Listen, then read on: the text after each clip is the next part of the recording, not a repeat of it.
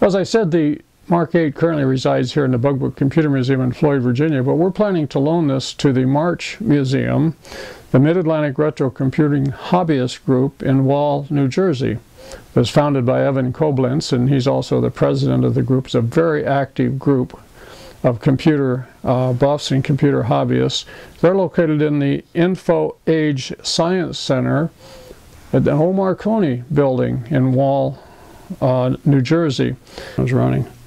Okay, looking at the back of this Mark 8, we're coming in from the back side. Down at the lower part, the power supply is all built into here. All the powers, transformers and filters and regulators and so forth.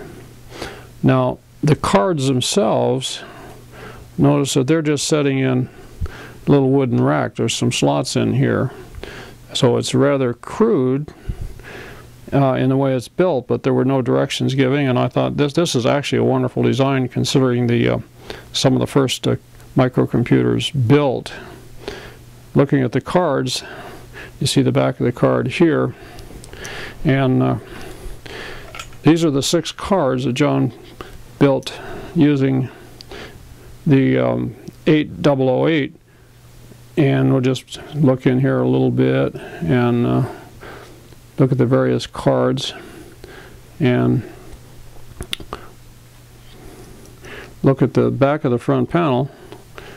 Here's the 8 LEDs for the data, and over here you see the 16 for the memory, and then you see the switches back here. So this is just a little look back at the front panel.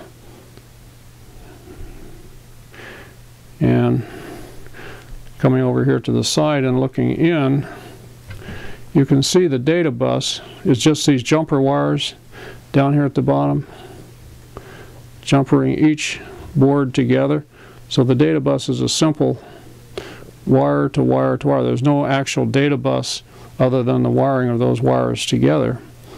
But it worked, and it worked quite well. So this is the internal operation here of the Mark 8.